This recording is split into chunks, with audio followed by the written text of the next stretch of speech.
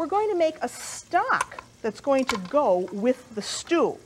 And to do that, you want to start with some vegetables and bones. And here I have beef bones and veal bones that I've got on a greased cookie sheet with some carrots, not even peeled, just roughly chopped.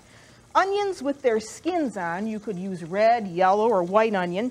Garlic with their skin on, and some celery. And this is going to go into a 350-degree oven to roast for about, 35 or 45 minutes.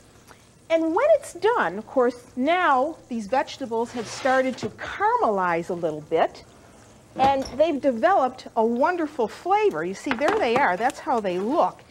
And now this is going to go into a stock pot. So I'm going to take those bones and put them in first. I'm going to chew on those later because there's a lot of flavor in there. And now I can put my vegetables in. See, all of this is going in. You see how beautiful this looks? This roasted technique is what is going to give this stock its flavor. So there, that all goes in. And then you want to add some water to cover. So in goes the water to cover the vegetables.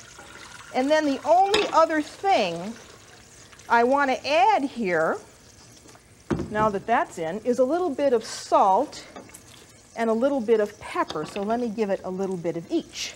There's my pepper, there's my salt, and a couple of bay leaves will give that a very nice flavor. So in that goes. And now, put the pot on, the cover, and let that now simmer.